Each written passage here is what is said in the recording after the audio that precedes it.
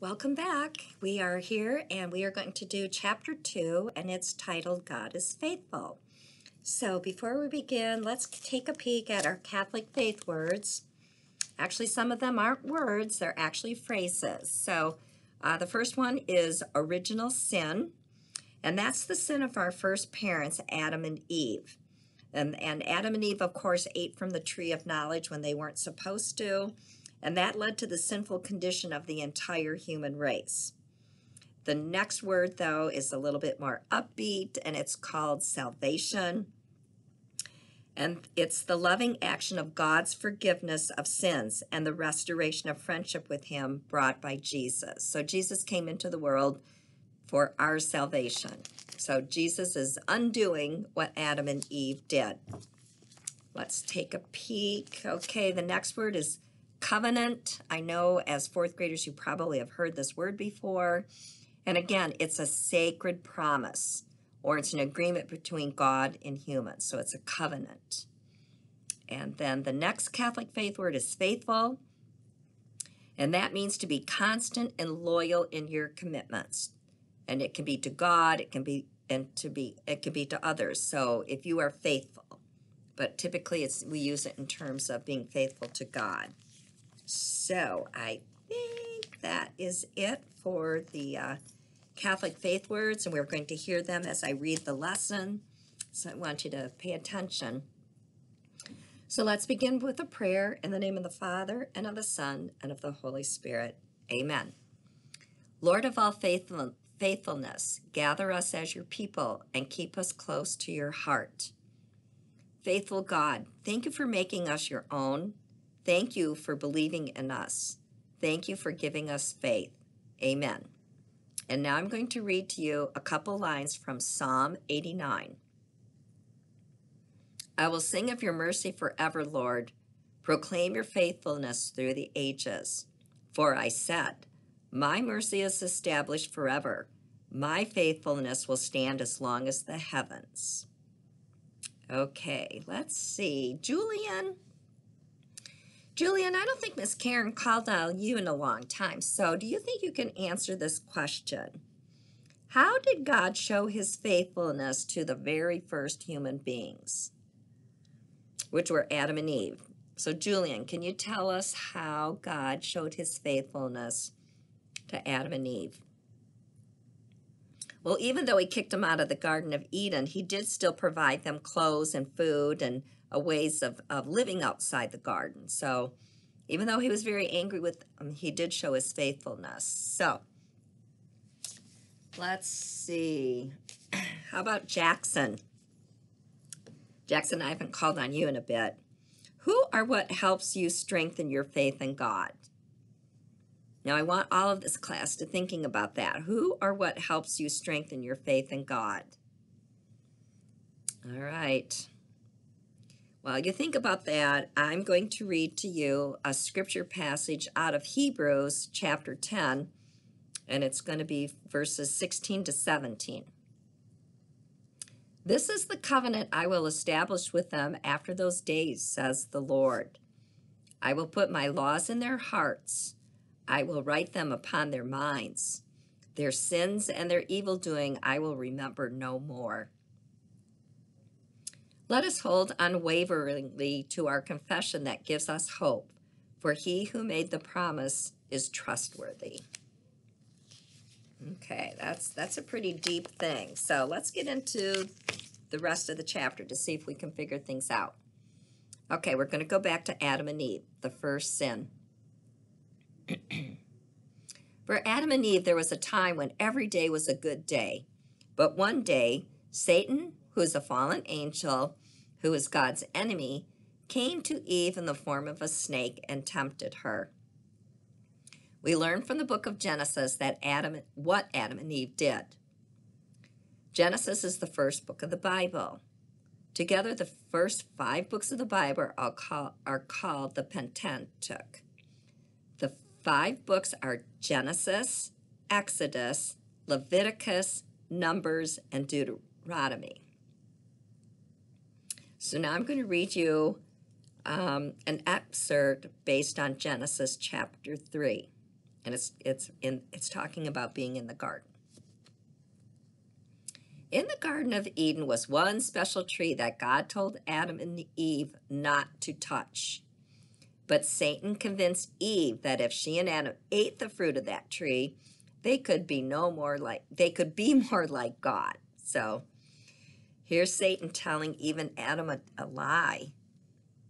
Adam and Eve did as Satan said, but after they sinned, they felt ashamed. They learned how it felt to do something wrong. Everything got harder for Adam and Eve. God sent them away from the garden. They had to work to find food and shelter. From then on, jealousy, sadness, and fighting were in the world. So you can see how there were consequences for all of us because of what Adam and Eve chose to do. Humans were created to share God's life and be happy with God forever. By disobeying God, Adam and Eve broke their friendship with God.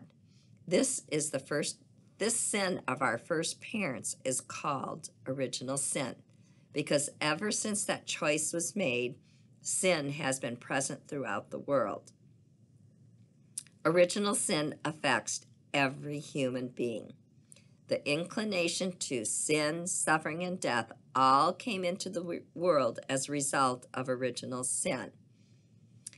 Even though God sent Adam and Eve away from the garden, he did not abandon them. He remained faithful and promised salvation. He wanted all humans to be free and faithful to him so they could be happy forever. The book of Genesis then tells another important story, the story of Noah. The point of Noah's story is that even when people continued to sin and disobey, God was still faithful. Okay, if you have the book, then I want you to do this little bubble, share your faith. Otherwise, the rest of us are going to go on. A sacred promise. What did God ask of and promise to Abram? After a long time, God called a man named Abram to help humans remain faithful. And we are going to read this story, and it's based on Genesis. The Lord called Abram, promising to bless him and make of him a great nation. Abram took his wife Sarah, his brother's son Lot, and their possessions on the long journey to the new land as God had directed. Abram and his family were never alone on their difficult journey. They knew that God was always with them. Every time Abram reached a stop on the journey, he built an altar of thanksgiving to the Lord. Many years later, after Abram had settled in the land of Canaan, the Lord spoke to him again and said, "Don't be afraid. I will protect and reward you." Abram replied, "Lord, you have given me everything I could ask for, except children." The Lord told Abram, "Look at the sky and count the stars. That's how many descendants you will have." God spoke to Abram again. God made a covenant with Abram and his descendants for all time. God told Abram, "To your descendants I give this land. I am making you the father of a multitude of nations." The land of Canaan would belong to Abram and his descendants forever, and these people would be God's people. So here's a picture of Abram and his wife Sarah, and I don't know, that must be Lot. Okay. So now we're going to talk about God's covenant with Abraham. God revealed his plan to Abram in a new way by making a covenant, or a sacred promise or agreement with him. As a sign of the covenant, God changed the names of Abram and Sarai to Abraham and Sarah. Soon after that, even though Sarah was old, she had a son, whom the couple named Isaac. Abraham and Sarah never turned away from God. Like Abraham and Sarah, you are faithful to God every time you obey his laws and make loving choices. Abraham is considered an ancestor in faith of Christianity, Judaism, and Islam. These religions see their origins in Abraham's free response to God's revelation that he was the one God. Abraham should believe in and follow. So if you have the book, because you're just joining us for a few weeks, I want you to go ahead and do this bubble called Connect Your Faith. And then the rest of the class, we're going to talk about people of faith, and we're actually going to talk about Saint Bridget of Sweden. Saint Bridget was born to one of the wealthiest landowners in all of Sweden. In fact, her family was related to the king. Her parents made sure that she was taught religion. By the time she was 7, she was known to have religious dreams or visions of Jesus and the Holy Family. For an entire year, she prayed 15 Our Fathers and 15 Hail Marys every day, along with other prayers Jesus taught her to do. So here's a picture of St. Bridget. So that wouldn't take very long, would it, guys, to say 15 Our Fathers and 15 Hail Marys? Yeah, it'd almost be like saying a decade of the Rosary.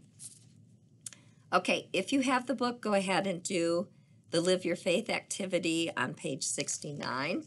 Otherwise, we will end this lesson with a covenant prayer.